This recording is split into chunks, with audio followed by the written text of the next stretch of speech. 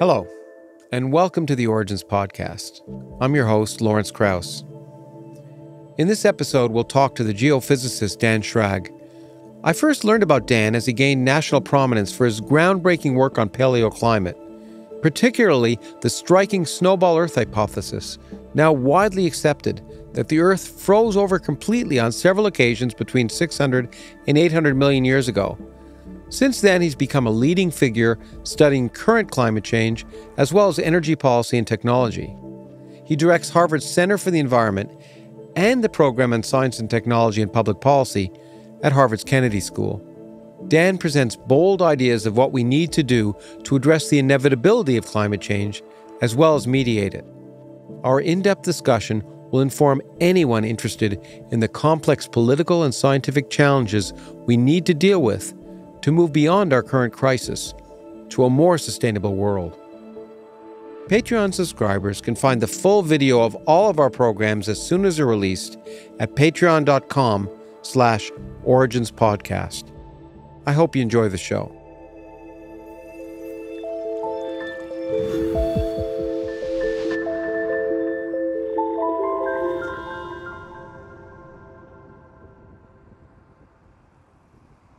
Well, Dan, it's good to be with you again, as always, here in your lair, as it turns out. There are so many things I want to talk to you about. Every time I'm with you, I learn something useful about the climate and the Earth.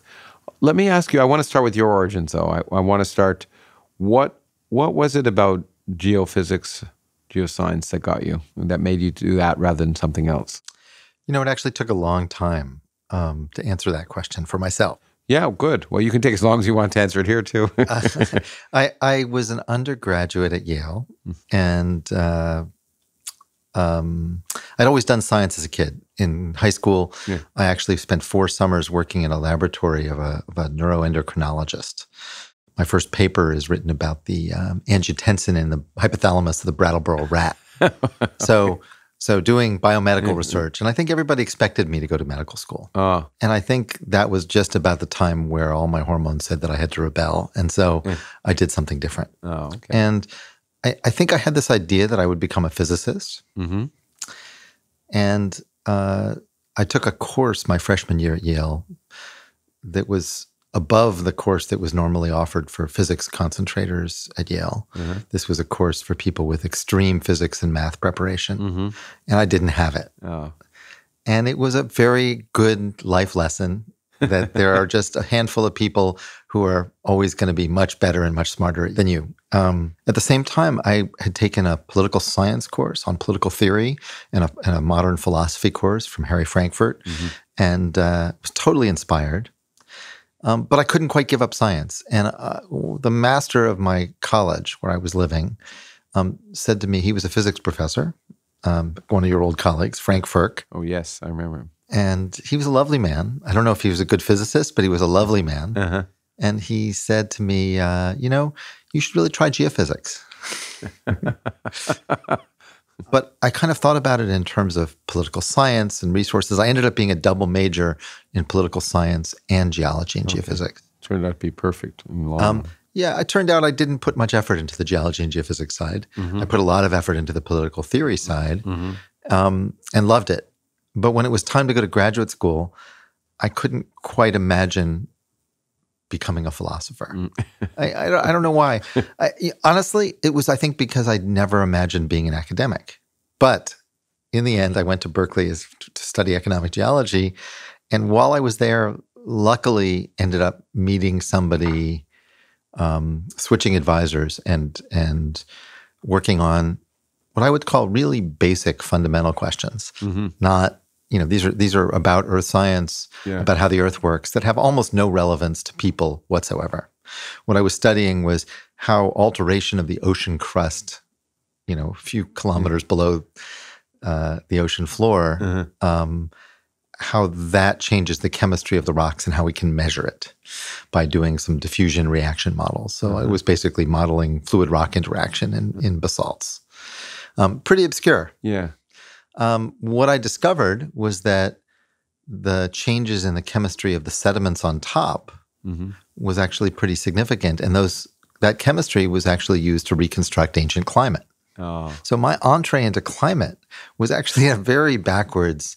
It wasn't that I went to graduate school to study climate change or to study the environment. That was the furthest thing from my mind.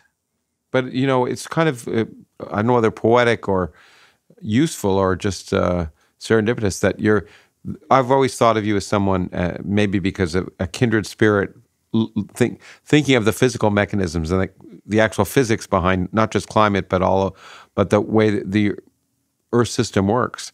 And so that physics background, or at least that scientific background, has been incredibly important in my mind in what you've done and in your ability, therefore, to not just communicate to the public, but to be able to good science associated with climate change. So I think there's two aspects. Mm-hmm. Part of the reason climate change is so interesting scientifically is that it's actually an incredibly complicated and fascinating scientific experiment in the context of Earth history. Yeah.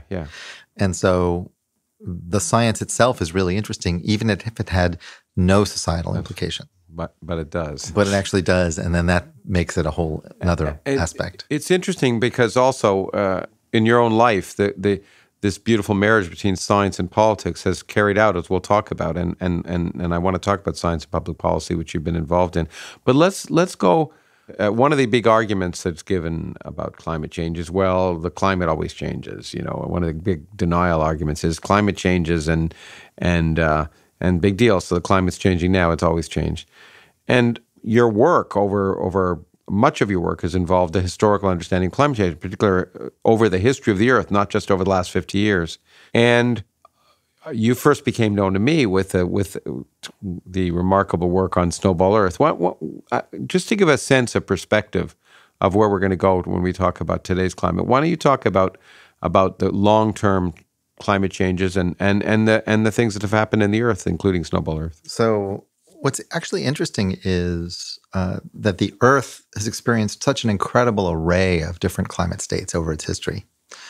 And our knowledge of that history essentially gets worse and worse as we go backward in time. Mm-hmm. So, for the last 150 years or so, we actually have instruments. There are a handful of instrumental records that go further back, but it's, it gets pretty bad before about 150 years ago. Before that, we have tree rings and some ice cores and some sediment cores, and they can give us pretty high-resolution records back over the last few thousand years. Mm-hmm. And then when we go back over the last few 100,000 years, we actually have sediment cores from all over the world's oceans that give us, century or multi-century resolution going back millions of years.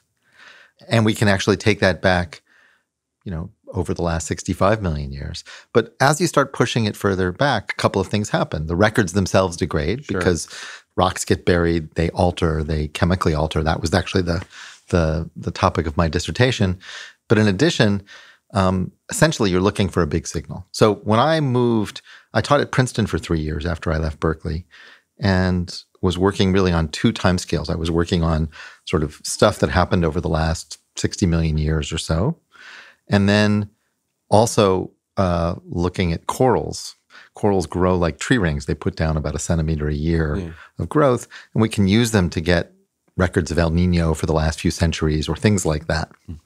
So I was reconstructing coral records with El Nino, and then reconstructing El Nino with coral records, and then working further back in time, but thought that basically prior to 50 or 60 million years ago, it was hopeless.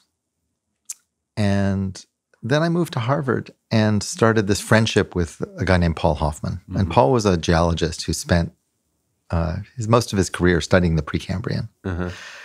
But he was an unusual Precambrian geologist. And just for some listeners, the Precambrian is some 600-700 million years ago.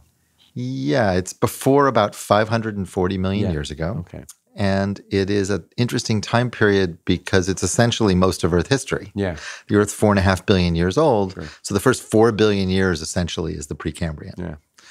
And it is the time, so the thing that marks the Cambrian is the appearance of lots of trace fossils. It turns out, as we look at the record, there are some fossils before the the Cambrian, many of them. Yeah. But at the time, this was an explosion where you saw all sorts of bioturbation and all sorts of an explosion in the fossil record. In fact, if I'm right, of course, many people, because that's when fossils first were seen, for many people that early on, that was the origination of life. They didn't realize that life had gone much earlier than that. That's right. Yeah. That's right. And in fact, some of the classic work by Harold Urey, the great chemist at the University of Chicago, early on when he was doing early work on carbon isotopes and oxygen stable isotopes, he actually wrote in a paper that, the carbon isotopic composition of organic carbon could test whether there was life back through geologic time because of the fractionation from photosynthesis.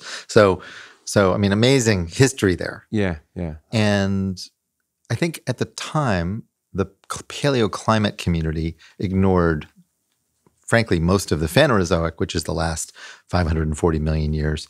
They really thought back to the Cretaceous, but not much before that, which is sort of the last 60 to 100 million years. Okay. When I first got up and gave a talk on the work that Paul Hoffman and I did on the snowball Earth, these were two glaciations that occurred in the Neoproterozoic, which was a period from about 750 million years ago to about 600 million years ago. That's when the glaciations occurred. And just to make it clear, by glacier, we're not talking about small-scale glaciation. We're talking about a snowball. That's right.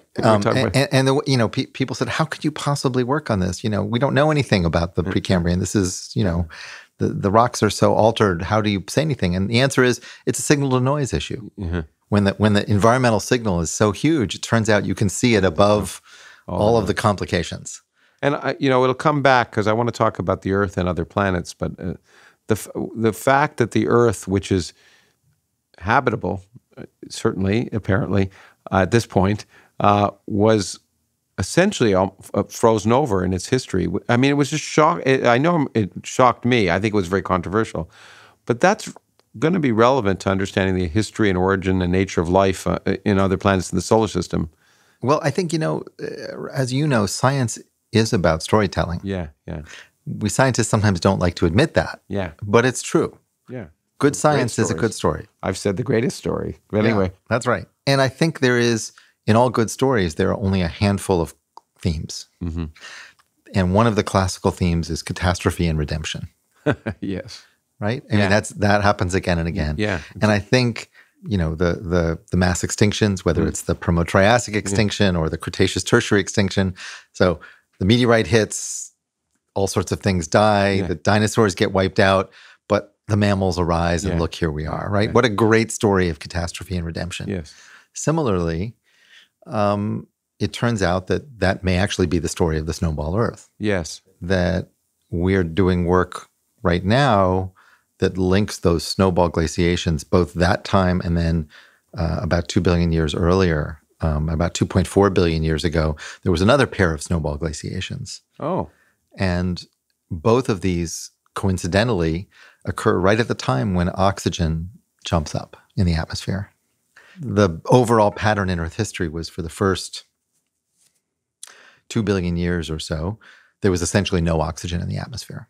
Which, by the way, I mean, most people don't realize, and well, of course, for a long time, that Urey and others, I mean, people assumed the primeval atmosphere was similar to what it is now or in many ways. And of course, what people don't realize is that it's darn lucky for life on Earth that there wasn't any oxygen early on, because oxygen would have essentially, I mean, life is slow burning, and oxygen would have basically taken all the organic materials and oxidized them, which is what life sort of does. Well, there's an interesting thing about, how much oxygen is too much oxygen. Yeah. But yeah, so we think that, there was about, 10 to the minus 6, 10 to the minus 7 of present atmospheric levels of oxygen in the early days. So this happened for the first couple billion years. Mm-hmm. So origin of life happens in that environment. A lot of people studying the origin of life they sometimes forget that it's truly an anoxic environment, and it's very different, possibly hydrogen rich. Yeah. Then around 2.4 billion years ago, there's very clear evidence of a jump in atmospheric oxygen. It's called the Great Oxidation Event. Yes. And the timing of it is almost exactly coincident. We think perhaps exactly coincident with this global glaciation, one of the snowballs. And then again, around 600 million years ago, we think oxygen went from something like 1% of current level. So after the Great Oxidation Event, oxygen is higher, but it's not like modern. It's maybe 1% of modern. Okay. So essentially, everything was still unicellular. Yeah. But you started to have algae. Instead of just prokaryotes, you had prokaryotes and eukaryotes. So what that means is cells with mitochondria, later on with chloroplasts. So it's more like our cells, prepared to but they're still single cells. Yeah. What happens, it's possible that multicellular animals evolved sometime in this period, in the Proterozoic. But if they did, they were really tiny. They were like multicellular little amoeba things. Yeah. They were tiny little guys. Yeah. And the reason is because oxygen's only 1%. If oxygen's very low, you can't get big. Well, because you have a diffusion problem. Well, yeah. And I mean, to make it even clearer, I think of it in terms of physics, it's not surprising, but oxygen allows living systems ultimately to get about 40 times more energy than they would in the case of sort of photosynthesis or in a. Yeah, the key reaction there is actually if you try to eat food, if you're a heterotroph, and you try to eat food, so you take organic carbon and you try to oxidize it with something like iron or with sulfate or something like that, it turns out you get about 20% of the energy that you would get if you used oxygen. Yeah, the point is that, much lower energy yield. Yeah, much lower energy yield. I mean, that's what life is but there's people. Plenty it's of we're machines. But there's plenty of anaerobic heterotrophs that do just fine. Yeah. The point is that if you tried to make a multicellular animal in low oxygen, so then oxygen jumps up 1%. That's plenty for using oxygen now. Yeah. Right? So a lot of the zooplankton and single-celled organisms would do just fine in that 1% of oxygen. But when you try to get big, imagine you're the cell in the middle of a cluster of cells. You don't get any oxygen, right? And the way we solve that in our big bodies today is we have a circulatory system. Yeah. But it's hard to evolve a circulatory system before you get big. There's a chicken egg problem there. So what we think happened was around 600 million years ago, oxygen went from 1% to something within a factor of a few of modern level. So it went up by a factor of 20, 30, 40, something like that. And that allowed everything to get big. And that's when multicellular animals happened. So in some ways, the interesting part of our work on oxygen and the snowball is that it was the glaciation, this environmental catastrophe, that actually changed the environment. We have a mechanism where the glaciation actually allows for a jump in oxygen levels. Is it simple to describe? Well, it's not that simple, but essentially what we found is that when you think about atmospheric oxygen, you have to worry about electrons. Turns out that you're talking about oxidation and reduction. And there are really only a few geochemical cycles that matter. You have to worry about iron, and you have to worry about sulfur, and you have to worry about carbon. Yeah. And when you couple those, what we found was that this very simple model we put together actually showed 3 stable equilibrium states. A very low one, like what the Archean was, essentially no oxygen. A medium one that was about 1% of current levels, and then a kind of modern level. This is stable when it's glaciated. When it's, no. Okay, before. The point is that if you were in one of these states, the geochemistry, there are actually some very strong negative feedbacks that keep you in that state. So you won't change, but you need something dramatic to make it change. But it turns out you need a kick to get you from one state to the other. And we think the snowball was that kick. So if I were to give you my version of the history or the evolution of the Earth and the evolution of life, it's first of all not inevitable that we would end up here. Yeah. It's very important because some people think that there's sort of this, direction. Yeah. And the answer is, you know what? Were it not for those snowball glaciations, we could still be in the Archean with prokaryotic cells with essentially no oxygen. Yeah, it wasn't written. I mean, that's one of the lessons of all, I mean, from my experience of the whole universe, is a series of remarkable accidents. There's no way that we were destined to be here. It's a very fortuitous situation. Makes the appearance of multicellular animals and ultimately humans even more extraordinary. Yeah. Because you realize that these glaciations didn't just happen to Earth history. Right. They aren't just an interesting mass extinction. Yeah.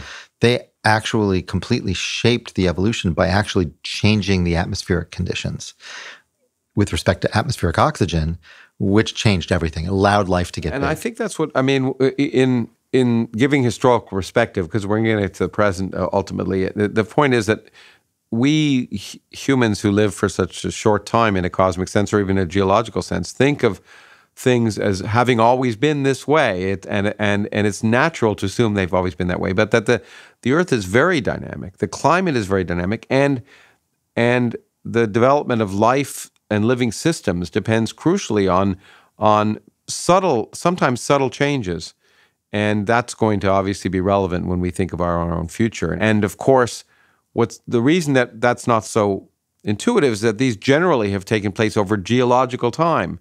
And we're in a situation now where there are changes that are happening on a much faster scale that are unprecedented in the history of the Earth.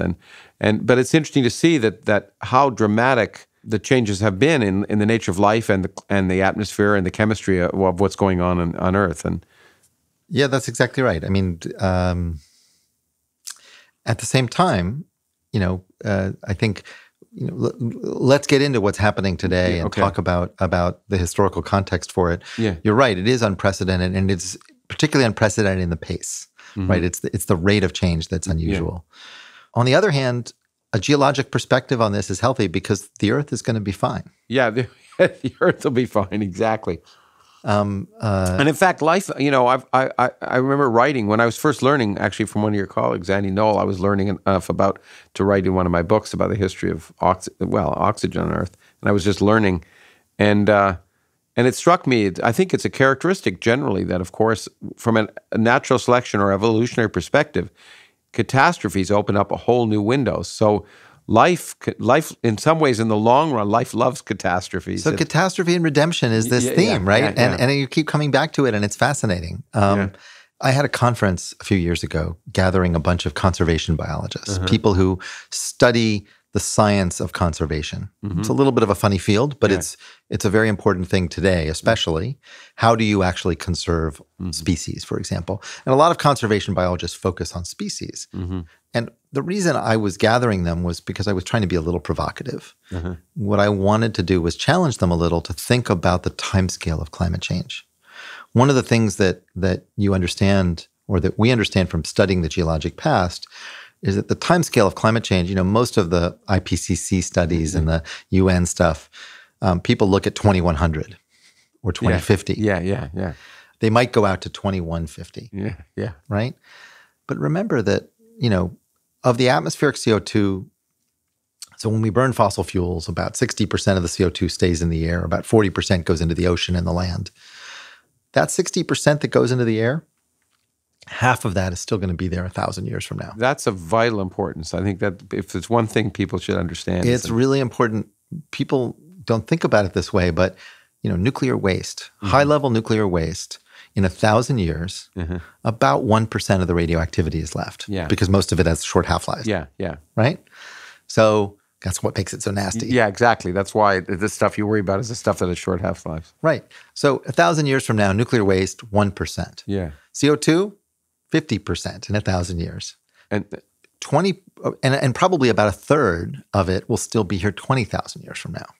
So the timescales are really long. We are changing the Earth, not just for a few generations, but for tens of thousands of generations of humans, if humans are so lucky to stay on this Earth for that long.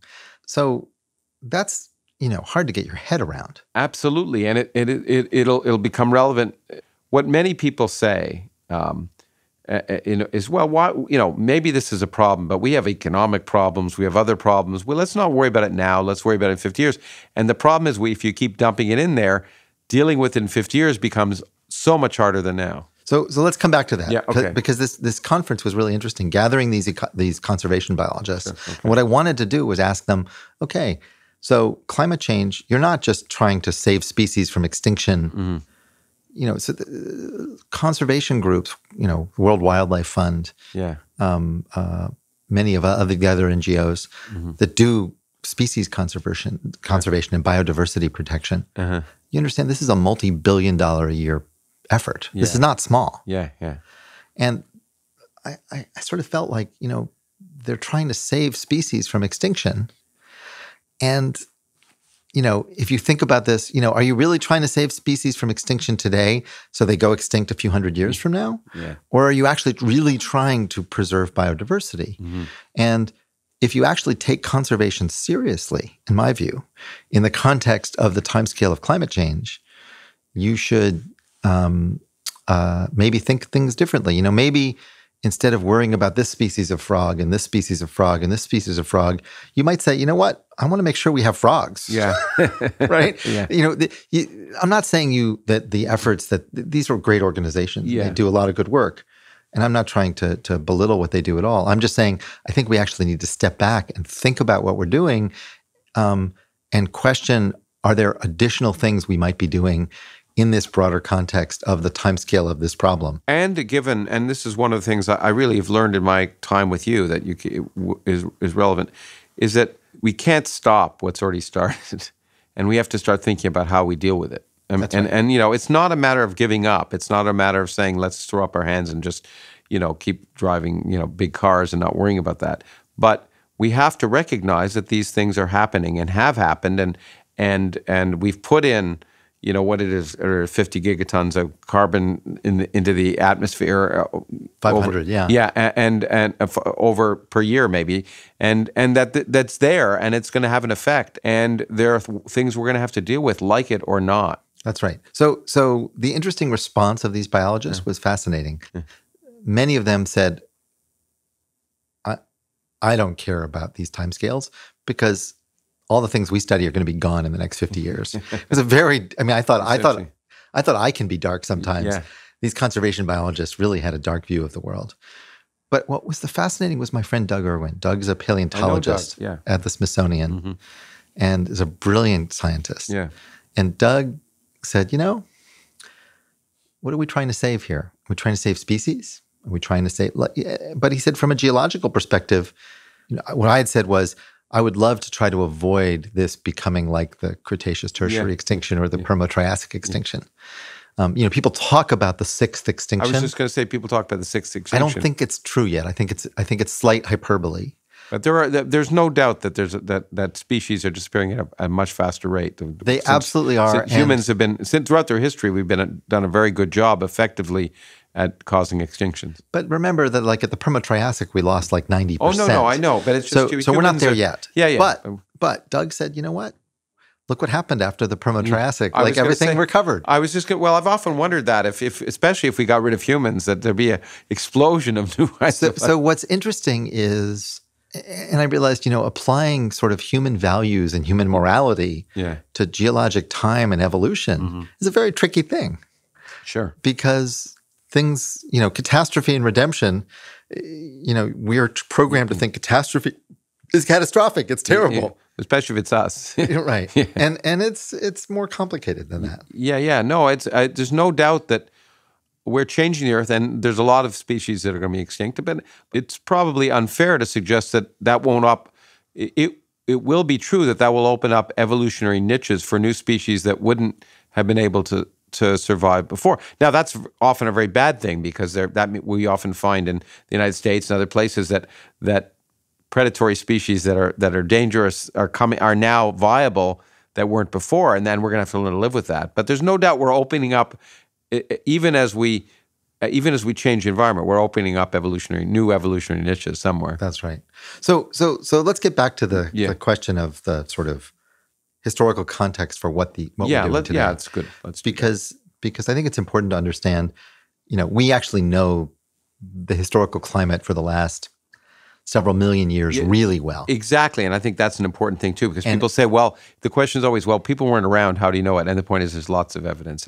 But I think it's really important if we're really going to have a serious and intelligent discussion about climate change today, to have that historical context. So I'm glad we've discussed it. Anyway. So we, for the last couple million years, we had these periodic ice ages. Yeah. And we know a lot about it. Mm-hmm. They were driven by subtle changes in the Earth's orbit around the sun, changes in how tilted the Earth was, or its precession around the sun, and the interaction with essentially two main factors: ice sheets, mm-hmm. which can amplify climate signals, because when ice grows, it reflects more sunlight back to space and has a powerful positive feedback. That's part of the snowball Earth phenomenon too. Yeah, sure. And also carbon dioxide. So the carbon cycle is another positive feedback.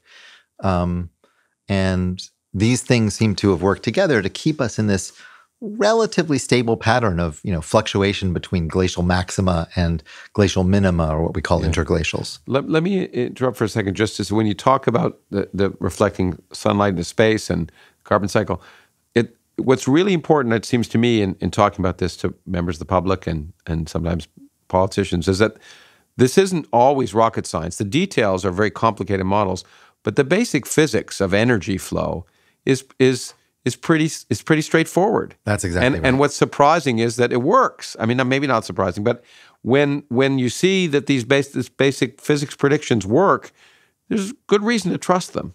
So yeah, I mean, the basic idea of climate change has been around for 100 years. Yeah, I mean, it's just the energy in, energy out. It's not much different. I mean, that's not to minimize the incredible complexity of clouds and the way and where on Earth temperature will change and how it impacts on sea level and all that. But the basic physics of energy in, energy out, of which carbon dioxide is a part, is not rocket science. No, absolutely not. And indeed, people sometimes forget our neighboring planet Venus, right? Which is very similar to the Earth in size and is about 460 degrees Celsius on its surface. Yeah, exactly. Right? And super hot. Why? It turns out most people think because it's closer to the sun. And it's true. Venus gets about twice as much solar energy as the Earth does, because it is closer to the sun. But because it's so bright and reflective on the surface, if Venus had the same atmosphere as the Earth, it would be substantially colder than the Earth, which is interesting. It is interesting. The reason Venus is so hot, it's 460 Celsius. It's incredible hot. It's because it has an atmosphere almost 100 times thicker than the Earth, and 97% of that atmosphere is carbon dioxide. Yeah. Okay. So the greenhouse effect as a phenomenon is really not in question. And it was relevant at the early history of the Earth. The Earth would have been, the sun has been getting brighter. It was 15% less bright in the early history of the Earth. Star and so we should have been frozen, except the carbon. And then there was a greenhouse effect that preserved liquid water on the Earth in the early history of the Earth. The carbon dioxide density was something like 10,000 times what it is now in the very earliest moments of the Earth, or something. Probably not that thick, and there may have been some additional gases as well. But here's but the general idea is there's actually a remarkable chemical reaction. So there's a chemical reaction between carbon dioxide, water, which makes carbonic acid, and then rock. And that reaction, igneous rock, volcanic rock, and that reaction yields, essentially it's an acid-base reaction. So carbonic acid is an acid, and it reacts with igneous rock and basically makes calcium carbonate or chalk or limestone. Stores the carbon. And so essentially that chemical reaction takes carbon dioxide out of the air and converts it to limestone on the ocean floor. What's amazing about that reaction, because that reaction is temperature dependent, that becomes a thermostat. So when the Earth gets too hot, that reaction speeds up and CO2 is drawn down. And when that reaction goes too slowly, volcanoes naturally Now remember, volcanoes are only putting out about 1% of what we're burning from fossil fuels. So it's not like volcanoes are a danger. But they're doing it all the time. And the CO2 coming out of volcanoes is balanced by what is going back down as calcium carbonate. It's this remarkable And so it's balance this incredible cycle. Until life evolved. But now what we're doing to it is really extraordinary. We are perturbing it by a factor of 100. Yeah, that's important. I think that, when people say the Earth will take care of it, right? Again, these chemical weathering reactions, this reaction between water and rock and CO2 will happen and will take care of our problem. Yeah, but on geological... But it will take about 100 to 200,000 years. Yeah, exactly. So it's just not fast enough. No, so I was going to say, people, when they hear about this natural thermal stuff, they say, well, the natural reaction would be, why worry? Look, the Earth's taking care of it. But it won't. But we're changing things on a scale that the Earth can't adjust to. I think there's another aspect of global warming that, again, is relatively simple physics that people can understand. Mm-hmm. If you look at a pattern of global warming, what you see is that the Arctic's warmed a lot more than the rest of the world over the last 100 years. Mm-hmm. And also that the land has warmed about twice as much as the ocean. Mm-hmm. So, overall, the world's warmed by about 1 degree. Over land, that number's almost 2 degrees. And it turns out there's a very simple reason for that. When we plant tulip bulbs in the fall, you plant them a few inches down, and they're protected from the frost of the winter. Right? Since Lord Kelvin in the 19th century, he actually measured temperature down a mine shaft to study the diffusion through soils. So, he did all of these amazing experiments. He was interested in the age of the Earth from thermal conductivity. Yeah, it's wonderful. I mean, that's what I always love about when I do physics, is that whatever question you have, someone has spent their life studying it. It's really kind of amazing. It's remarkable. But when you think about this problem, it means that the surface of the Earth doesn't actually have a whole lot of ability to absorb heat. Mm-hmm. And the reason is not because it has low heat capacity. Rock actually has a lot of heat capacity. It's that essentially rock is, you have to diffuse. You're conducting that heat through a solid, and that's fundamentally slow. Yeah. That's why you can plant your tulip bulbs a few inches down, and they're protected from the winter freeze, right? Yeah. Okay. So, but the ocean is different. The ocean mixes. Mm-hmm. The upper 100 meters mixes almost instantly because of the winds and the churning. Sure.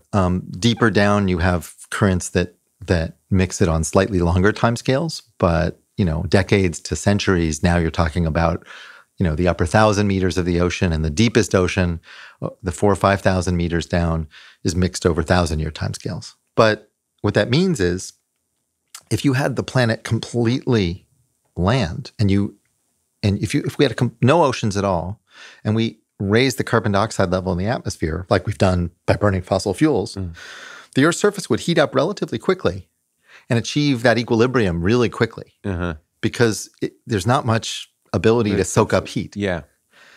We have a world that's covered with ocean, right?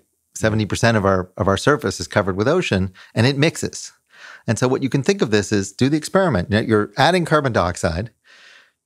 The Earth's trying to heat up, right? Energy's coming in, and the way you achieve that energy balance is by the surface heating up so that the radiation going out equals the radiation coming in. Exactly.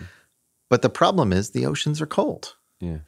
And it takes a while to heat up because they mix that heat downward. And so essentially 90% of the energy from the greenhouse effect that's being absorbed by the surface of the Earth is going into heating the oceans. Where do we see that? We actually see that in sea level rise. So thermal expansion of water. And so in some ways, sea level rise is global warming. Yeah, and because that's 90% of the energy. Global warming is ocean warming. Yeah, I want to decompress that a little bit for people, because I think a lot of people think sea level rise comes just from simply melting of ice, in Antarctica or Greenland. But the point is that the sea level rise we're seeing, when water heats up, it expands. It's just simple. And so today it's about half, maybe a little less, 40% of the total sea level rise is due to thermal expansion. There is an important contribution from Greenland and from Antarctica. Sure.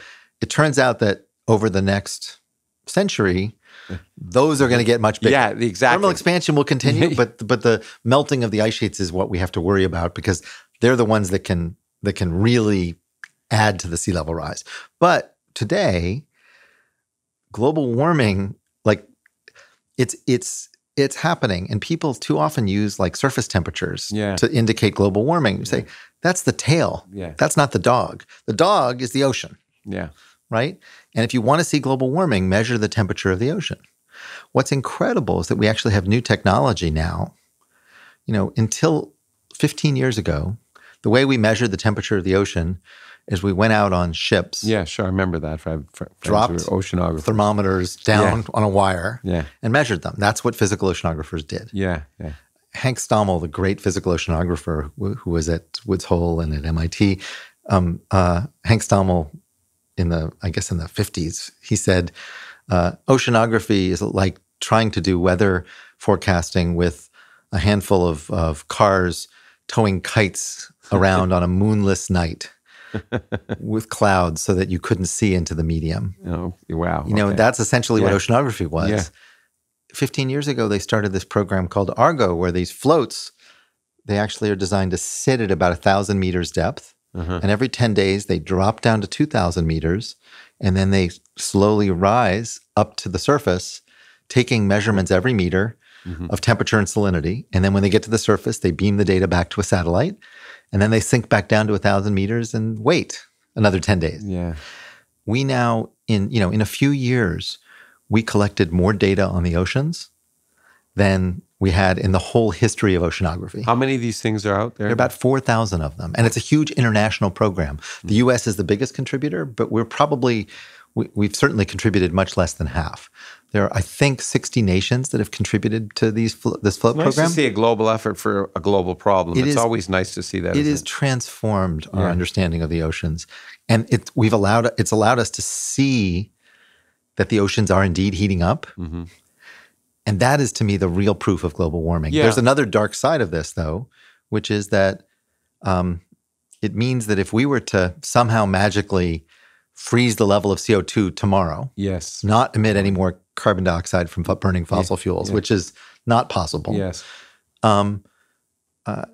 The oceans probably got another 1,000 years of warming because the oceans are not in equilibrium, right? The oceans are cold. They're soaking up this heat. And they're going to still coke it up. And the carbon dioxide is still there. And So if you think about it, the land gets to equilibrium pretty quickly. The oceans are lagging behind.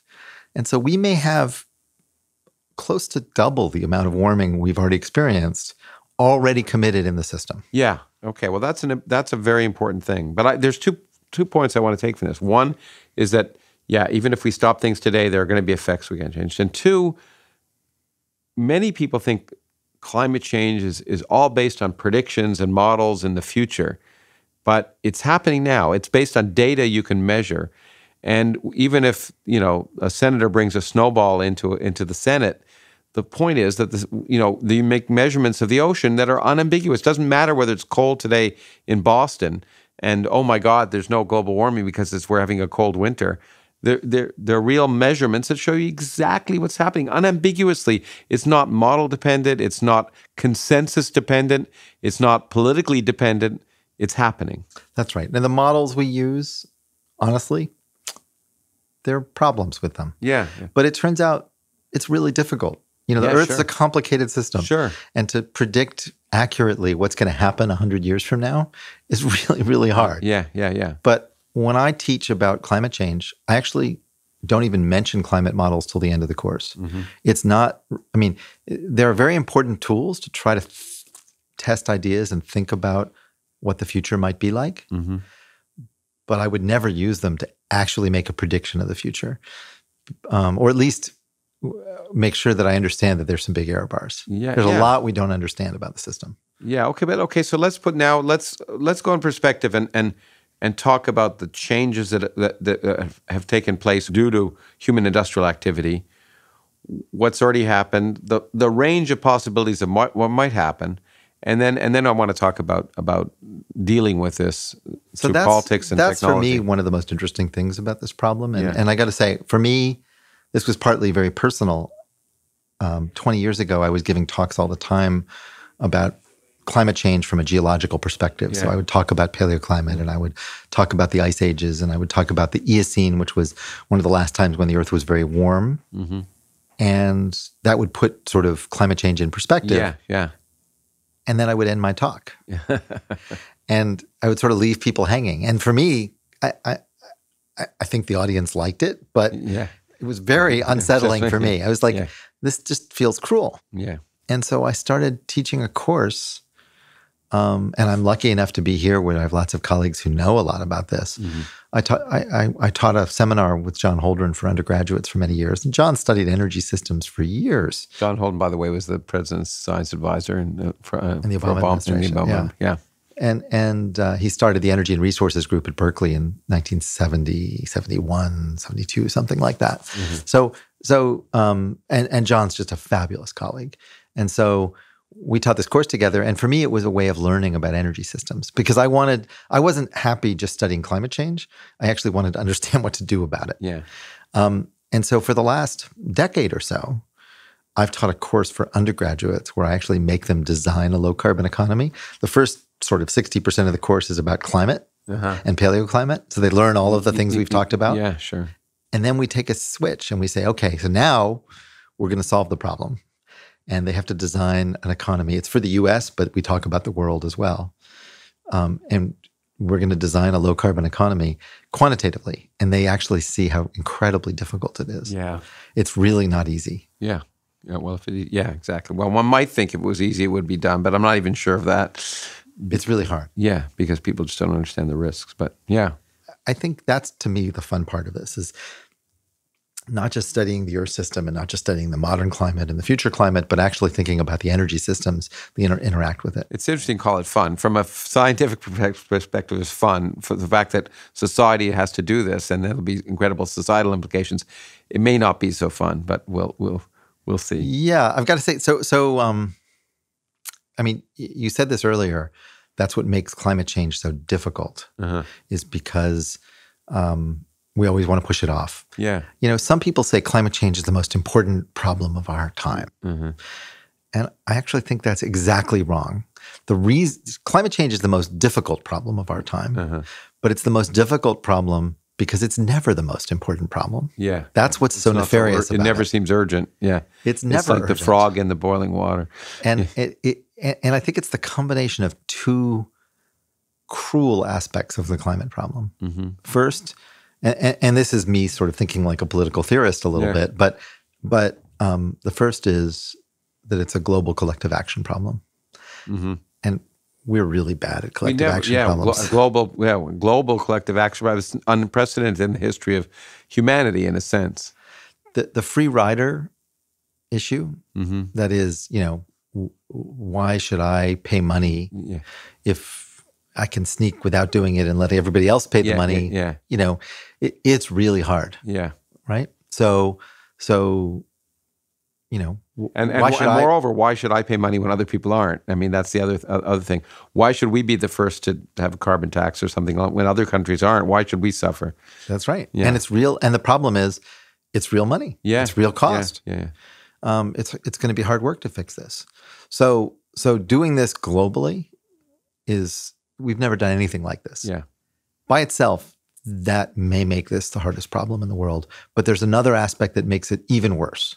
And maybe much worse. And that is just about every aspect of the problem has really long timescales. Yeah. We talked about the oceans, right? That they have centuries, maybe millennia of warming still embedded in them. The timescale of the carbon cycle, we talked about tens of thousands of years. What about the ice sheets? You know, my guess is we've already probably committed ourselves to melting of Greenland. Yeah. Greenland is equivalent to about 7 meters of sea level rise. Yeah, well, okay, good. Okay, we're beginning to get these numbers that I mean, as a physicist, you know, there's what I love about telling audiences about Greenland. Greenland is so massive, it has its own tide. Oh, wow. Did you know this? No, I didn't know that about Greenland. So so Greenland has about 7 meters of sea level equivalent, meaning if you melted all the ice in Greenland, the Greenland ice sheet's about 3 kilometers tall. If you melted all the ice on Greenland, sea level on average would rise 7 meters. 23 feet or something like that. And I want to step back for a second. We'll get, because when people talk, again, it's one of these things when IPCC talks about, there's a centimeter sea level rise or whatever, people think, well, who the heck cares about that? And and I remember when I first was exposed to the data, the thing that amazed me is historically, looking back, and this was from ice cores in Antarctica and in the Dead Sea, I guess, carbon dioxide temperatures have fluctuated, but sea levels have fluctuated plus or minus 80 meters in the last 500,000 years or something like that, I think. Well, so the glacial interglacial cycle. So remember that, you know, 20,000 years ago, we were in a glacial maximum. Today we're in an interglacial, or the pre-industrial, we were in an interglacial. We're kind of a post-interglacial today. during the last glacial maximum, 20,000 years ago, sea level was about 130 meters lower than today. Yeah. And the reason was there was a big ice sheet over North America called the Laurentide. Boston, here we are, we were under more than a kilometer of ice, right? Very different world. Yeah, it's a very, and that's, people need to realize that there have been changes in not, in almost historical time, in a sense that have been huge. But they were still slow. So remember the deglaciation where the sea levels rose from 130 meters lower up to today, that took 10,000 years. Exactly. And so it's all about time scale. So Greenland melting. So let's just tell you about the tides of Greenland because it's a cool little fact. Let's get the tides of Greenland and then let's talk about what happens when Greenland melts. So Greenland, 7 meters of sea level equivalent, right? Yeah. So if you melt Greenland, sea level goes up 7 meters. Yeah. Let's imagine we melted a seventh of Greenland. Okay? Uh-huh. So sea level would go up 1 meter on average. Okay. Mm-hmm. But if you were standing at the southern tip of Greenland, you would see a sea level fall by 19 meters. And the reason is that the Greenland ice sheet is so massive, it actually gravitationally pulls the ocean towards it, just like the moon pulls the ocean. So if it becomes less massive, it pulls it less. It releases the ocean. To the rest of the world, I guess. Now, on average, the rest of the ocean is at a meter. But that's amazing. That's how big it is. I never knew that is quite amazing. But you sort of step back and you say, wow, it's really big. Yeah. And we are unleashing these kind of forces. There's a similar story about Antarctica.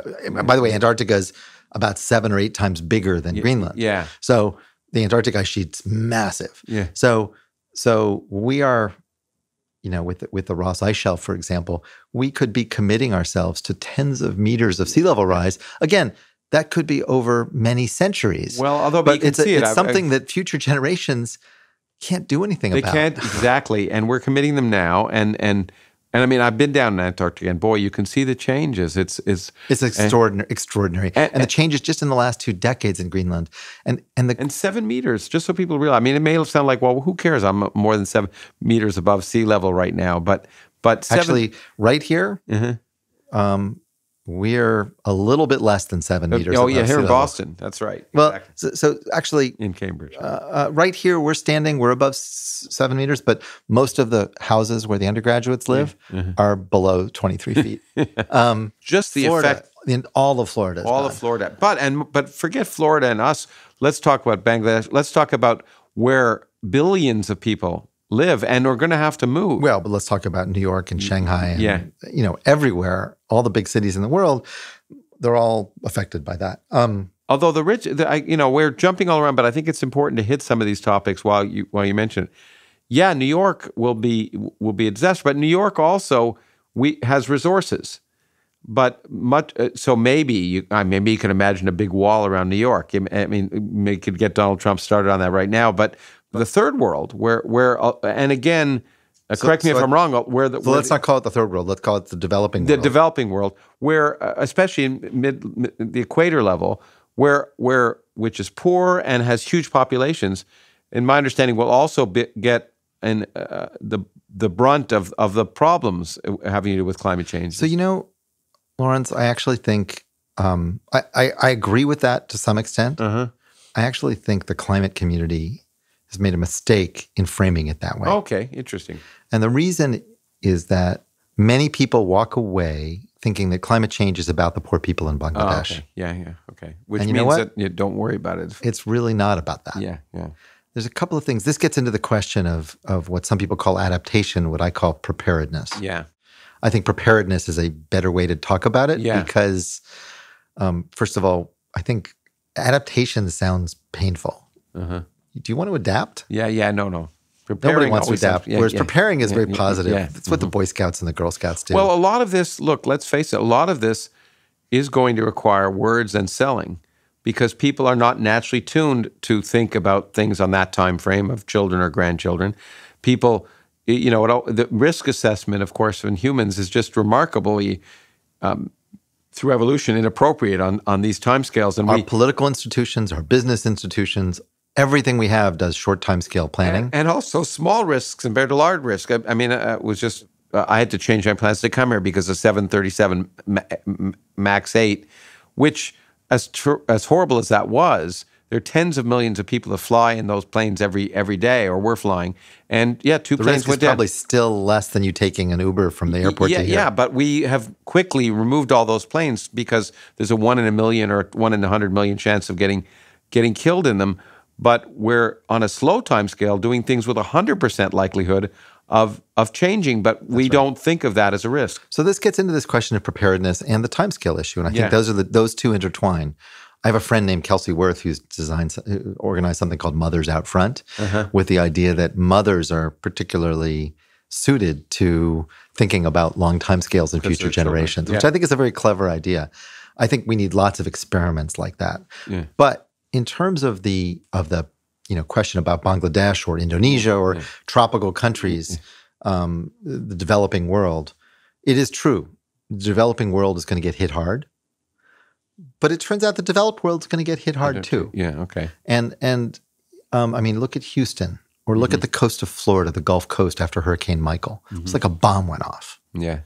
So we are vulnerable too. Now, that's not to say that many people in the developing world, because they are so poor and they maybe have no place to go because of political boundaries, various conflicts. In fact, you may see new conflicts arise because of migration. Yeah.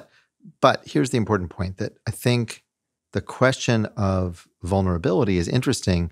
In some ways, people who are very poor are quite resilient because they have nothing to lose. Yeah. Right? And that's not to say that in any way that I'm not sympathetic to the poor people in Bangladesh. Yeah. But on the timescale of sea level rise in Bangladesh, those people will move. Well, but here's, as complicated as climate systems are, and from your experience in politics, human social systems are at least equally complicated. And when you have several hundred million people who need to move, there is zero doubt, at least it seems to me, that the socio-political consequences of migrations, the instability, the government instabilities, will trickle throughout the world. Yeah. And so the developed world is going to be impacted not just directly by hurricanes or sea level rise, but by the fact that there is much bigger instability, or at least drivers of instability, in the rest of the world. That's absolutely true, and certainly the Pentagon has thought about that and done some important work. I was just looking today, and this is not new, but it's still worth stressing that the same government, and we're the only major country in the world where one of the leading parties still denies climate change, that nevertheless, no matter what's being said by the Trump administration, that right now the military is preparing for it at an active level because they have to. And so the realities are there no matter what the politicians may say. So in 2012, we had just had a heat wave that summer in the U.S. 50% of U.S. counties were in emergency drought conditions. And then that fall, in October, we had Superstorm Sandy hit New York and New Jersey shore. Yeah. And I don't know if you remember, but in the 2012 election, when President Obama beat Mitt Romney, Mayor Bloomberg came out as a Republican and endorsed President Obama because of climate change about 2 weeks before the election, or a week before the election. Now, I think probably President Obama would have won anyway at that point. Yeah. But it's important to understand that was a significant point. And I was serving on his Council of Science and Technology Advisors, and the president asked us for ideas. He said, I want to do something more on climate change in my second term, and I want your help. And so I was lucky enough to draft the memo to the president that we wrote on this topic. And the first thing we said was focus on national preparedness, which at the time was considered radical. It was considered, we were trashed by many climate scientists, climate policy people. Because for many reasons, but it makes it, one of the reasons that people are concerned about it is they think, oh, you're throwing up your hands. You're saying, let's not deal with climate change. That's what George W. Bush said. We'll just adapt. We don't need to do anything. We'll just adapt. Yeah, which is, of course, not just equally worse. Now, we pointed out that that was our first recommendation. Our second, third, fourth, and fifth all had to do with reducing emissions. Yeah. So it wasn't like we were giving up by any means. Yeah. But after these catastrophic weather events, we were spending almost $100 billion that year on climate-related damages. Yeah, we said, you know what? this is actually important, but there was another point that we made in that report that I think people have lost sight of, which is, and this may get to a little bit of human psychology and the way people respond to this kind of damage. Collective action, global collective action is hard. Yeah. Why should I do something if China or Russia aren't going to do anything? Long time scale is hard. Okay, I care about my children and grandchildren, but I've got problems now. Yeah. I'm not going to put money, pay money so that they can be okay. Now, that's all hard. What do people really care about? I actually think they care about protecting themselves, protecting their families, protecting their communities. That's very primal. So what we argued to President Obama was that if you actually focus on people's vulnerabilities locally, and it's different in Florida than it is in Boston, and different in Boston than it is in Colorado, and different in Colorado than it is in Iowa. So different climate impacts. Yeah. If you talk about sea level in Colorado, not so much. Yeah, right? Exactly, yeah. On the other hand, in Florida, that's a big deal. Yeah. So you have to think about what local vulnerability is and help communities prepare for climate change. That is fundamentally a positive thing, protecting your community, protecting your home, right? That's just a good thing. And by the way, it also kind of gets rid of the concern about attribution of storms. There's always, every time there's a big storm, people say, is it caused by climate change? And you sort of, climate scientists stumble all over themselves saying, well, statistically it's related, but we can't say that any individual storm, blah, blah, blah. And already the viewers have turned off. The fact is, if you're prepared, it doesn't really matter whether climate change caused the storm or not. You're prepared. It's a good thing. Yeah, preparation. Right? And inevitably, again, it makes such economic sense because preparation costs so much less than dealing with after the fact. If you're getting people to prepare, and in doing so, they're actually learning about their vulnerabilities, we believed that it was likely that people would say, you know what, maybe we should support some policies to actually fix this problem once and for all. Because the more I learn about this is not a good thing. Yeah. Right? If I'm in Miami Beach, I'm saying, okay, I can prepare, I can protect my home, I can build some seawalls, I can put some things on stilts, I can put some sump pumps in. But this is not going anywhere good. Maybe we need to stop this. Well, yeah, although the problem, of course, is that also, at least when we're observing the current political climate, it makes you susceptible to people who simply have other reasons for not wanting people to deal with this, from saying, well, look, these people are scaremongers. They want you to prepare for things that aren't going to happen, or prepare. They're attributing things to the wrong thing, and they're trying to get you to spend money, and because the government wants to spend money. And how does one people like that? And we've spent some time. There's a whole party of the people like that. There are we talked to some of the physicists who are hostile to this. Yeah. When we were in Mexico together. A year ago. When you and I were, yes. But the reality is, I think most people get it. In fact, the polls say 70% of this country actually is concerned about climate change. But are you at all concerned about the fact that one of the people that we were with in Mexico, who was just totally hostile to any notions, is now the person who's President Trump's advisor on this whole subject? Am I concerned about it? Not any more than I'm concerned about anything else going on in Washington today. I think the important thing is that, look what just happened in Nebraska with the floods. Yeah. I think you talk to farmers in Nebraska, you talk to farmers in Iowa. Yeah. They actually get it. Yeah. And I think that the tide is rising, but I think the important point is that I think we're ready for a big political transformation. And I think what this has to come is it has to become a post-partisan issue. Yeah. A few years ago, I spent some time with Representative Eric Cantor. Do you remember Eric Cantor? Yeah, I remember Eric Cantor. He was the House Majority Leader. Yeah. And he was very conservative. At least in the press, they portrayed him as anytime John Boehner wanted to make a compromise, Eric Cantor would pull him back to the right. Mm-hmm. And I spoke to Eric Cantor in his office about climate change. He asked me to come in, and I was a little surprised because I was on President Obama's Science Council. Yeah. And so, why are you talking to me? Yeah. And he said, we talked about climate change. He chastised me a little for some comments I made about coal. But then he said he liked how I talked about the problem and about technology. And he wanted me to help his staff design a strategy for conservative Republicans that would be acting on climate change not through denial. Uh-huh. And I was a little surprised. I said, why are you doing this? And he said, number one, we've purged all knowledge from our party, so we don't actually have anybody to advise us on it. Yeah. And number two, Republicans under 35 think we're crazy. Yeah. And he saw the writing on the wall that basically the Republican Party needs to switch. Yeah, no, this is a really important point.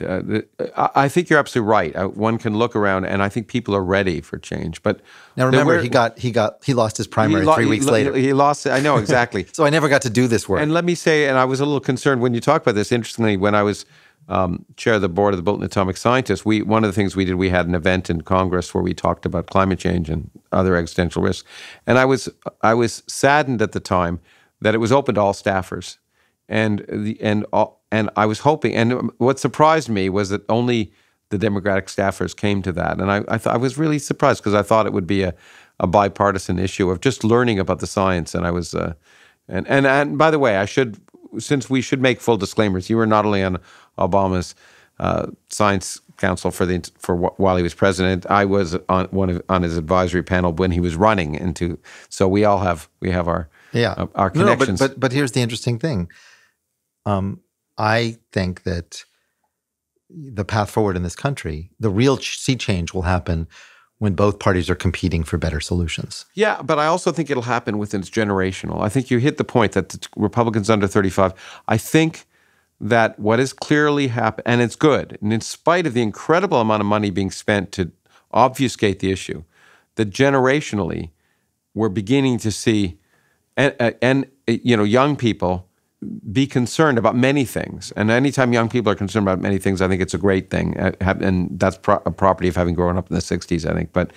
But once you have a generation that wants to change it, it doesn't really matter what the politicians are going to do. And so are you encouraged? There was this young student strike here in this country. In I think it's Stockholm, there's a young girl there's all these, I'm not sure. So I had dinner last week with the Sunrise Movement, which is the group who started the Green New Deal. Yeah. These are incredibly thoughtful, interesting young people, 25 years old. The founder, a lovely woman named Varshini Prakash, fabulous. Now, at 25, is she an expert on energy technology and policy? Of course not. But what she gets, which frankly a lot of people in the climate policy community haven't gotten over the last 2 decades, is the urgency. Yeah, she says, we need to do this now. We're going to do this in 10 years. Now, there are all sorts of technical reasons why that's not possible, and I can explain why that. You just can't. And the reason is the energy system of the U.S. and the energy system of the world, it's just too big, too much cement and steel. You can't possibly build all that infrastructure in 10 years. And they say, why not? And you know what? I think they are opening up an opportunity to do something way more substantial than anyone imagined. And I think that's really important to watch. I think that you made a key point. That was that what we're doing now, what's already been done, forget what's doing now, is going to impact our children and our children's children.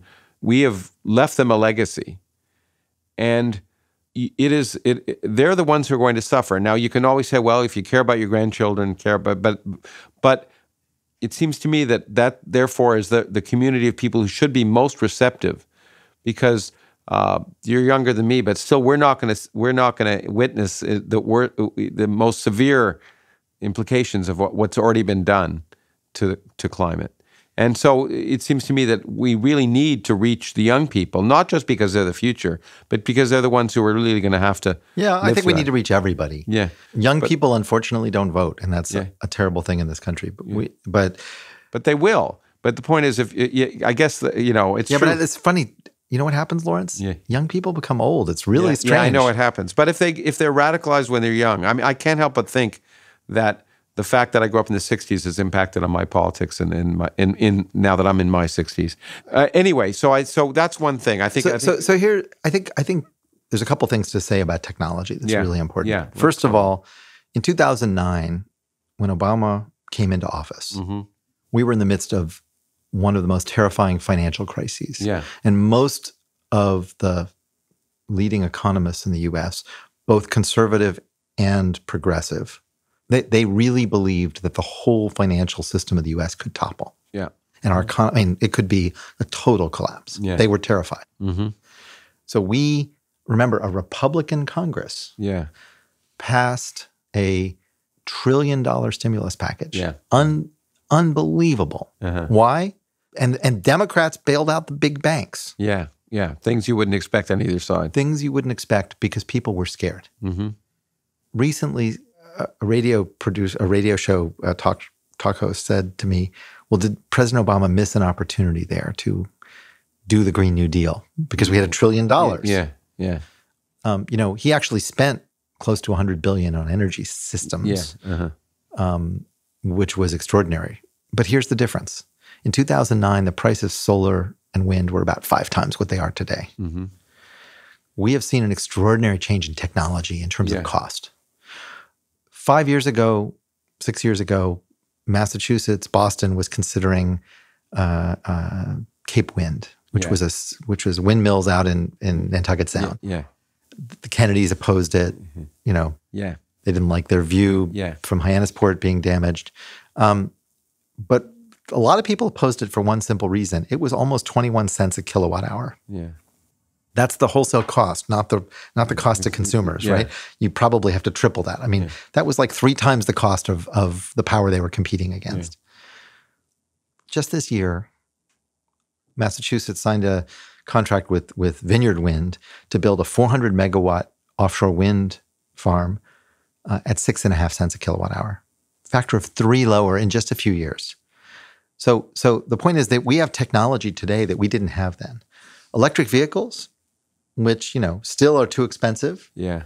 But you know what? We're beginning to see a change. Not 2018, 2% of new vehicle sales were electric vehicles. Yeah, that's extraordinary. Which is extraordinary given what a decade ago. Yeah. So again, are we there yet? No. I'm going to try and be the devil's advocate. What do you say? And I've heard this for some people saying, yeah, this is all good stuff, but it's going to get better. So why do it now? I mean, solar and wind will be cheaper 10 years from now. So let's wait till 10 years from now to do that. What do you say to them?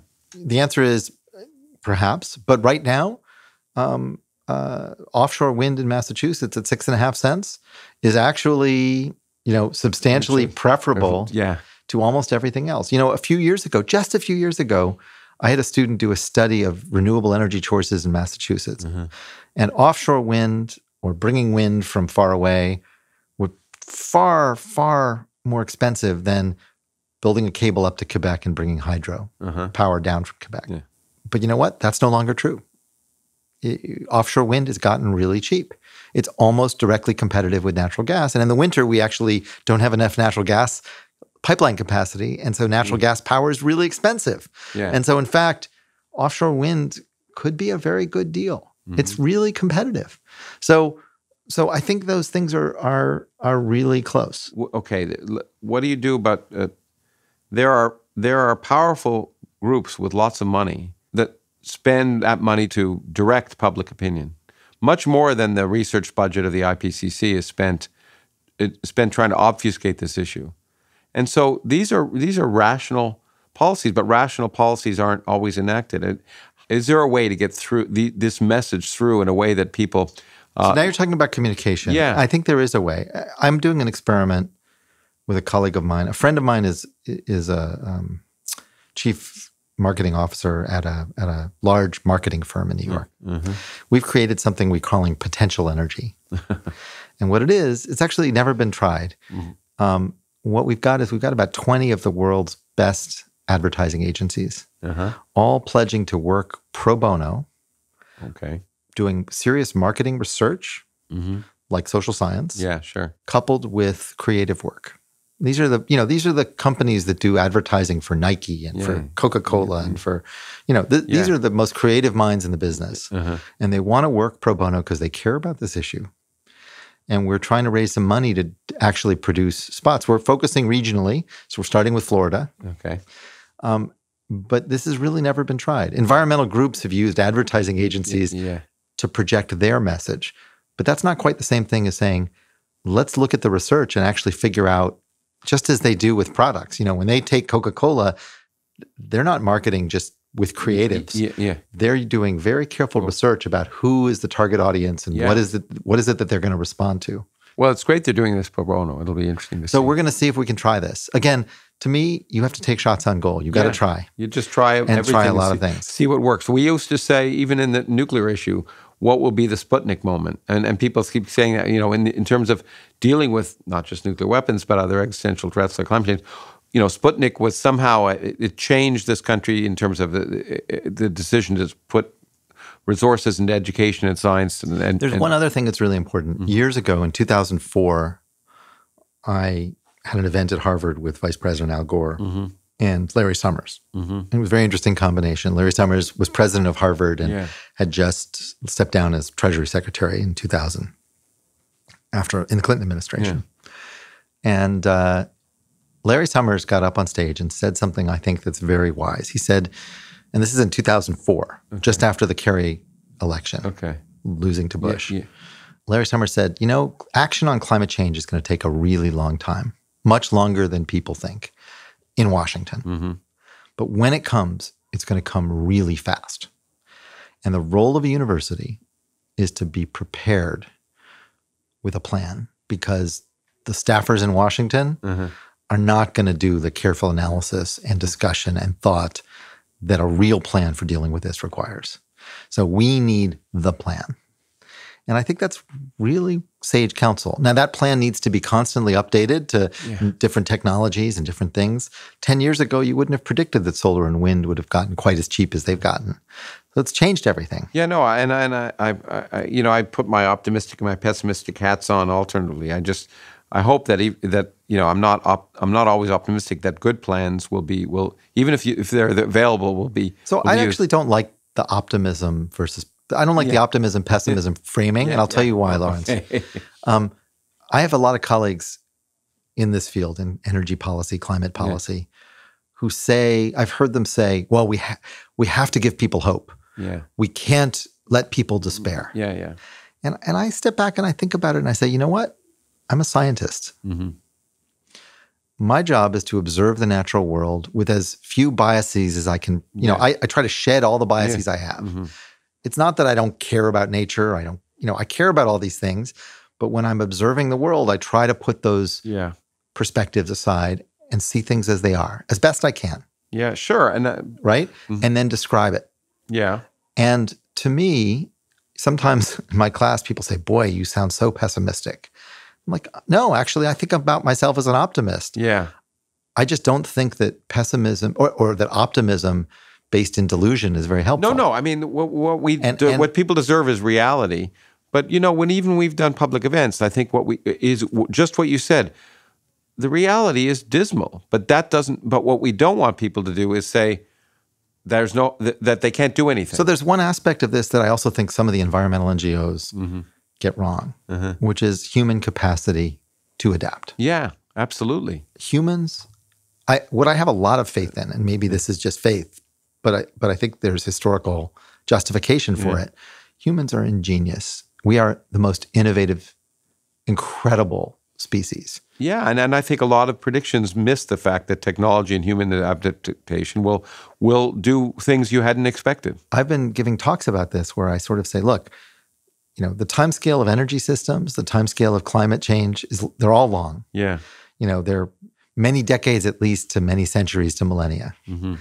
This is a killer problem. It's the collective action problem. It's the long timescale problem.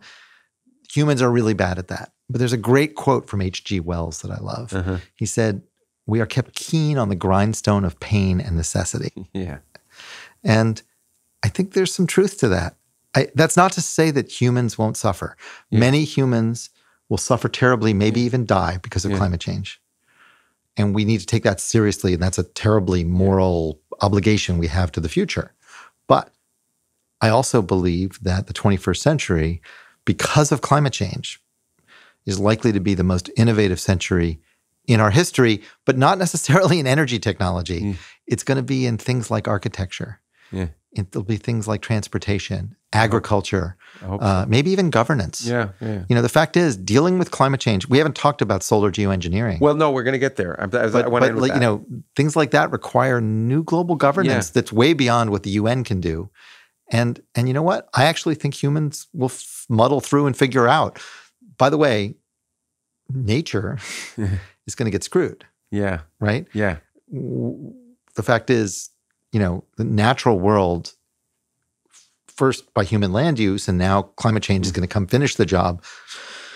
It doesn't mean there won't be natural things. There'll be plenty of wild space and trees growing and birds and animals, but it'll be nothing like what... It's going to be Earth 2.0 or 3.0, yeah. That's right. And I mean, in terms of adaptation, I think you're right. I think with Sartre said that humans can learn to live in the trunk of a tree if they need to. But. Don't underestimate how adaptive humans are. Yeah, humans are incredibly resilient. And by the way, there's sometimes when you hear people talk about climate change and you say, 4 degrees is the end of the world. And you sort of say, no, it's not. 50 million years ago, the Eocene, the Earth was probably 8 or 10 degrees warmer than today. And you know what? Had we been living there, we would have done just fine. Yeah. Now, the problem is getting from here to there in 1,000 years or 500 years or 300 years. That's really stressful, and a lot of humans will suffer. But there's nothing inherently unlivable about that. Well, there's nothing inherently unlivable. Let me. I'm not so worried that physically it's impossible for humans to live under those conditions. What I'm more worried about is that the transition will cause instabilities that will cause human to use their weapons of mass destruction to end human life on Earth. So I totally agree. I think that's more. The big risk is that our social systems and, when humans are stressed, often it's not very pretty. Yeah. I think so. I think that's a more realistic concern than ending life. I often hear it saying this could end life on Earth. Well, it won't directly, but it could cause humans to take the action to do that. Before I want to talk about, we've skirted it, but I want to make it clear to people who haven't heard of this issue exactly what the change is in greenhouse gases. We really haven't said what the impact of human industrial activity is on that global historical timescale, just so people could put in perspective. We skipped it, and I think it's worth you spending a few minutes just giving that. Sure. So 20,000 years ago, last glacial maximum, we have a kilometer of ice where we're standing in Boston and Cambridge. Carbon dioxide levels were about 180 parts per million. Okay. The pre-industrial, the interglacial, about 280 parts per million. And we've seen that cycle periodically over the last couple million years. When Dave Keeling started measuring CO2 in 1958, it was already at about 315 parts per million. So up about 35 parts per million from the pre-industrial level. Today, we're about 412 parts per million. So we are really going into completely unexplored territory. That has not been seen on Earth in at least the last few million years. At least probably 4 or 5 million years. And by mid-century, we're going to be well above 500 parts per million. And now we're talking about maybe 30 or 35 million years. So we're doing something extraordinary. And it's really important to realize that when people talk about, they see parts per million, who the heck cares about parts per million? That the natural cycle has not anywhere approached this level. That's right. And moreover, as the natural cycle has varied over that, climate has varied tremendously. It's not as if sure, people can say, well, it didn't ever varied much, but who cares? But it varied a small amount, and climate changed dramatically. We're doing something that has never been an experiment that's never been performed, and at least in the last few million years. That's exactly right. And we can look at the paleoclimate record to get a pretty good sense of how sensitive the Earth's climate system is to changes in CO2. Yeah. Because we have CO2 reconstructions and we know how much the temperature changed. Yeah. And the answer seems to be that the sensitivity, that is, per doubling of CO2, you get a surface temperature change of about 3 or 4 degrees. Now, what we've experienced over the last 100 years is only about, maybe 1.5 to 2 degrees per doubling, because we've only warmed by a little more than a degree, and we haven't yet doubled CO2, right? Yeah, but we've got the oceans. But that's it. So you have the ocean. So the other half is still coming. Yeah, the other half. So that's probably the resolution of that. So it's probably about 3 degrees per doubling. And just understand, 3 degrees doesn't sound like that much. But remember the difference between the last glacial maximum, sea level 130 meters lower, North America, half of North America covered with ice, the ice coming down to New York City. Completely different world, right? That was 5 degrees lower, colder, right? So we're talking about probably in the next 100 to 150 years being 5 degrees warmer. It's extraordinary.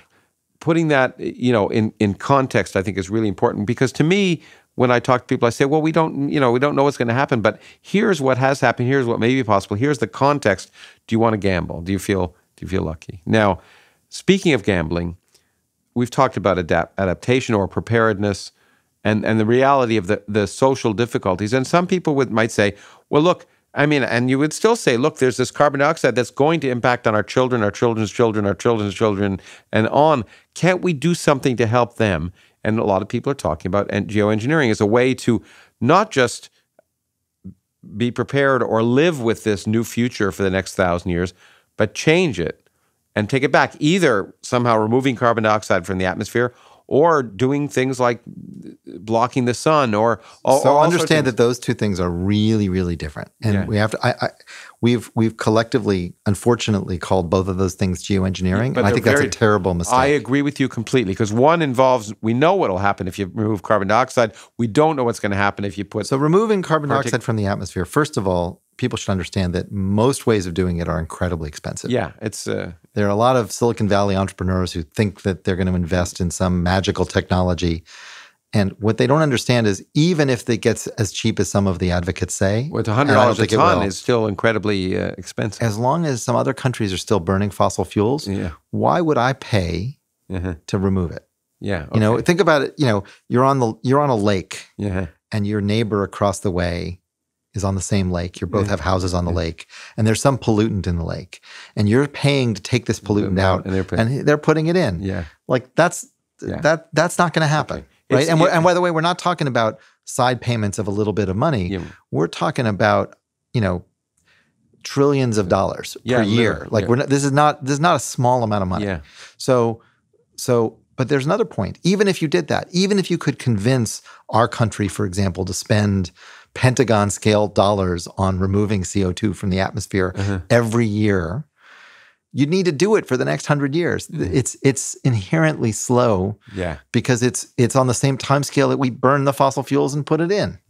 So people forget that the world is putting in 40 billion tons of CO2 a year. That's what I was saying, 40 billion, 50 billion. Yeah, it's just... So the idea that even if you took out a few billion a year, you'd have to be doing it for... Unless, of course, you're right. Undoing it would take a really long time. To make it practical would require some kind of sea change in technology. Now, it's not clear if the laws of chemistry and physics allow such a sea change. The fact that Bill Gates and a variety of other entrepreneurs are putting money into these companies, a colleague of mine, David Keith, has a company like this that's building a factory to scrub CO2 from the atmosphere. And we built a group at my old university. I know. Yeah. You know what? I don't think it's going to amount to anything, but I love that it's happening. I have no problem with people's... Me too. But the argument, but if somebody asks me as an investor, should I invest in this because are they going to make money in the next 20 years? I'm like, wait a second. At least not the kind of money they're thinking. Okay, so that's the other kind of geoengineering is a totally different thing. Exactly. Let's get to that other kind, because there's discussions of it, but there are concerns that at least that I have. So maybe you can... So solar geoengineering, it's an old idea, right? It was in a presidential report to President Johnson. Okay, in the 60s. Okay, so this is an old idea. This was a favorite idea of Edward Teller, which is a good reason to sort of be skeptical of it. Well, or be concerned. Yeah, that's right. And there's certainly people irresponsible in this who say, oh, we should just do it because it's cheap. Not realizing that what we're talking about, and when I say solar geoengineering, I'm not talking about, so let's say there's different ideas. Some people say we can make low-level clouds that will reflect sunlight and cool the earth. Other people say we can put aerosols in the stratosphere and reflect sunlight. Other people say we could put mirrors in space. Yeah. Now, I'll tell you, I think the only thing worth talking about is the stratospheric aerosols. Yes. Not everybody agrees with me, but let me explain why. The space-based mirrors, lovely solution, unbelievably expensive. Yeah, it just seems... Not going to happen. It seems very Star Wars-like. Very expensive. Yeah. The low-level clouds have the opposite problem. They may be cheap, but the problem is the time scale of control is really short.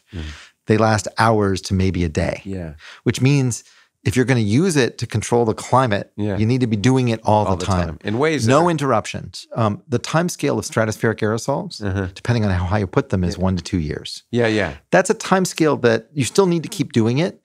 But, if you have a couple weeks of crisis, you can... the aerosols, I was talking about the low-level clouds. I think clouds and their impact on climate aerosols with a couple sort of 1 to 2 year time scale, to me, that's the right time scale of control that's appropriate. I'll buy that. Now, you're absolutely right. We don't understand enough about exactly what it does. Remember, reflecting sunlight is not the same as reducing greenhouse gases. The physics work differently. For example, night and day, right? The greenhouse gases work 24/7. Because the Earth's radiating heat all the time and the greenhouse gases are working all the time. Reflecting aerosols only work when there's sunlight. So it changes the day-night difference. There's all sorts of subtle ways that this is going to change the Earth. It's not going to perfectly compensate for greenhouse gases. It's imperfect. But it is instantaneous. If you did it tomorrow, the climate would cool tomorrow. Okay? So that's kind of cool. The best studies we've done show that actually it works a whole lot better than most of us thought. That the best models we've done, and we've done many, many different generations, and people have tried to show all the problems. Is it perfect? No. In particular, there are changes in precipitation that may be problematic. But you know what? If you compare it to not doing it, and when I give public talks about it, I use Winston Churchill's quote about democracy. That democracy is the worst form of government in the world, except for all the others. I think solar geoengineering is the same. I think solar geoengineering is a arrogant, crazy, techno-fix, awful way of dealing with the climate problem. But it may be the better. Except for the alternative, which is letting the climate system happen. People say, oh, we should just take CO2. We should just remove the CO2. And you say, I wish it were that easy. If it were that easy. I mean, that's the obvious, we could do that, that's the obvious solution. What is dangerous and what a lot of people get uncomfortable about solar geoengineering is what they call the moral hazard. The idea that by doing it, you reduce the pressure on reducing emissions. So people keep going. And that is a real concern. But you know what? To me, we're talking about human misery. We're talking about the end of nature. So you got to think of, drastic and here's the problems. Other point. This is a mistake that I think a lot of physicists made in the Manhattan Project. They thought they were going to make the decision on whether to use the technology. It's not our decision. And so I feel like so what we're doing at Harvard is we've created one of the first big research programs on this subject. Oh, good. And the reason is I feel like we have a few decades to figure out all the possible things that might go wrong. Already, for example, I think we've made a big difference. I think the research community, not just at Harvard, but around the world, if 10 years ago, if you were to talk about solar geoengineering, the way and if, say, somebody wanted to do it, say some country, that China or the US wanted to do it, they would inject sulfur dioxide or sulfur particles into the stratosphere. It would make sulfate aerosols, it would get oxidized, and reflect sunlight. But what we learn now is that would come with a very big risk of hurting the stratospheric ozone layer, which protects us from UV radiation. So what we're talking about now is putting other types of particles, maybe calcium carbonate, maybe other things that actually they might actually help the stratospheric ozone layer. So that's the result of research. The point is, it's not our decision, but it is we have the potential power to help nudge the decision makers about how they do it and if they do it. And I think we need to study. To me, I've been very insistent that all the money we put into how to do it, an equal amount of money should go into what are all the possible ways it could go wrong. Well, absolutely. Because we need to essentially do a serious risk analysis of this. And the problem, of course, let me say, the problem with all these things is that often what goes wrong is what you don't perceive. But the good thing... But let's get a whole lot of good, smart people trying to think about all the problems. So, and for me, the one solace is, as you said, is that it's got a half-life of a year or two. So you screw things up, at least you're not screwing it up for 10,000 years. But understand that it's addictive. So when I say, I personally think that we're likely going to need to do this because I think the alternative is worse. But remember, the best analogy I've heard is that it's really like morphine. Which is, yeah. So solar geoengineering, putting aerosols in the stratosphere, it legitimately removes some of the pain of climate change. Yeah, but not it is possible that we could, for example, freeze Greenland and keep it from melting more. Mm-hmm. Hard to put the ice back, but at least we could keep it from progressing. Yeah. But understand that it doesn't fix the core problem. Yeah. And so it's a little bit like, you have an appendicitis. You can take morphine. And by the way, you want that morphine when they operate on you, because having surgery, serious surgery without any anesthesia, you'd be in misery. Mm-hmm. But if you only take the morphine and never actually get the appendicitis taken care of, it's a bad idea. Yeah, there's a line from the Rocky Horror Picture Show related to that too, about affecting the symptoms and not the cause. But that's cool. And here's the other analogy that's important. It's addictive. Yeah. Because once you start doing it and you keep emitting CO2 gets higher and higher. You keep doing more of it.